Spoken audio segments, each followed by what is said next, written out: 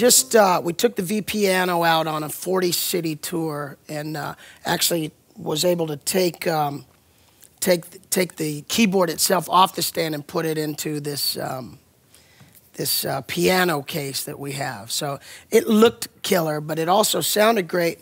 And we did this whole part of the show where we did these Andre Crouch, it's sort of a tribute. So we did 3 or 4 songs, and the response, I think the thing that always jumped off the vinyl for me when I'd listen to Andre was how percussive and how like responsive and cutting the piano was. You know, it was way out front in the mix, and he just, you know, he played it like a freight train. And I think, you know, getting on stage and you got that adrenaline going with the crowd and the interaction going, and you dive into one of his songs, you know, to feel like the keyboard was almost saying, hey man, I could give you more if you need it, as opposed to having gotten on other keyboards where you feel like the keyboard is directing where you can go, how responsive you know you can get.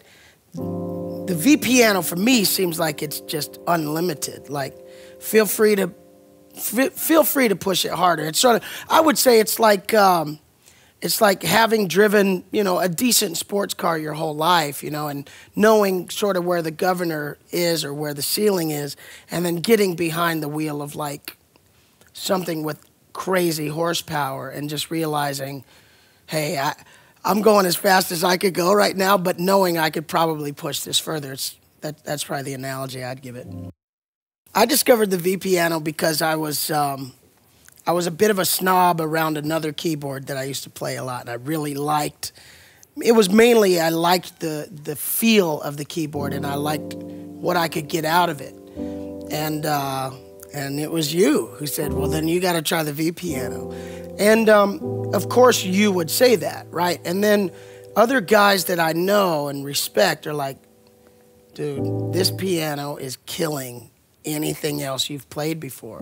So at the request of my friends at Roland, I actually was in Nashville and went into a guitar center.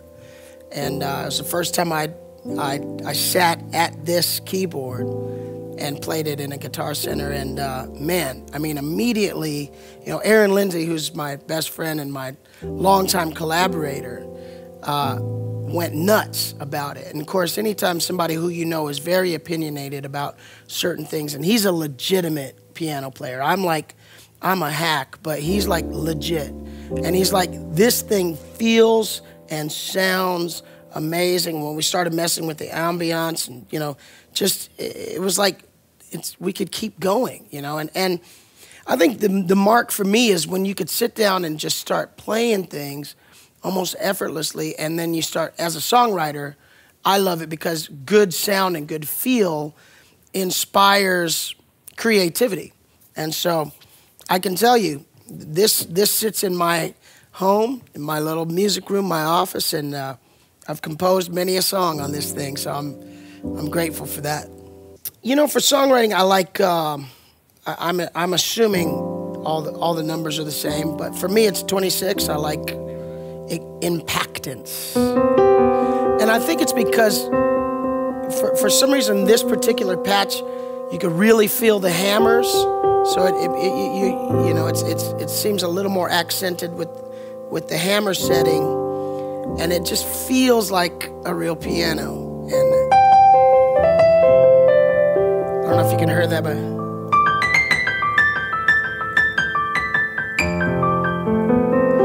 I think it's that immediate response that jumps out that just lets you go places. So I really like using that.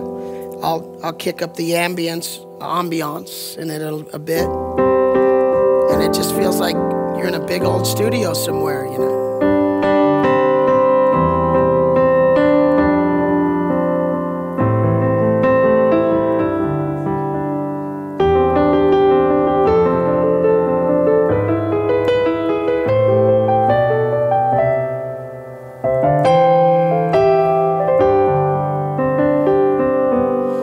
And then when I'm on stage with my band, I've been using 15 a lot, which is called All Silver, and I've made a couple little changes to it on mine, and mainly it's just when you got all that music rolling off the stage, and it's on, you know, the few songs that I'm driving, kind of really want that, you know, that cut through thing, and I probably ought to do a little more research as to what the model of this piano is, but it works every time, especially if it's like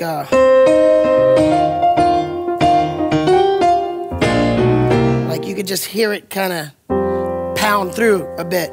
And with live worship elements and the way I lead, I tend to try and ride the wave a bit and kind of keep the throttle on a little more than some of my contemporaries. And I don't know what it does for the crowd, but I like it. So just in big like.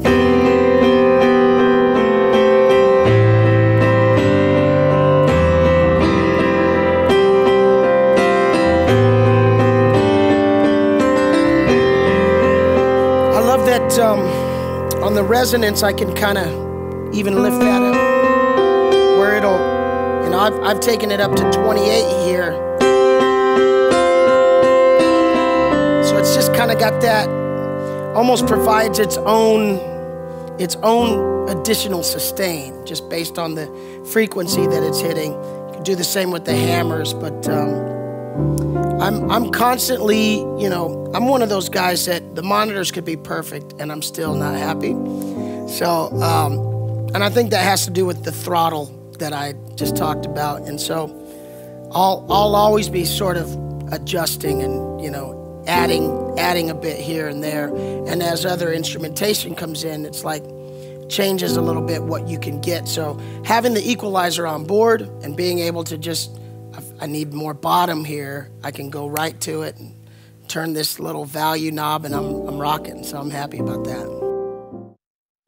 I would say it's sort of like good musicians attract good musicians, and I have yet to meet a church that goes, we don't need anybody else. You know, I think every pastor I talk to is always looking for a really, really great, you know, kind of lead musician, somebody could really tie the band together, and you know, and I would say having good equipment certainly becomes attractive to good players as well.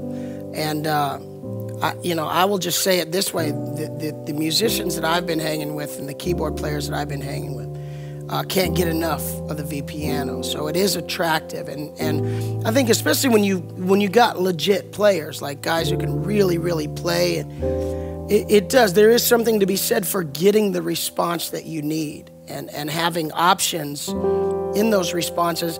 And I think the thing about the V piano, that it's all pianos. You're not having to scroll through and around other stuff. It's, you know, it's a piano, and you got several different versions of that, and even in the ones that you do have, you can make your own changes to them. So I think it looks good, you know, as far as just the vibe of the look of it.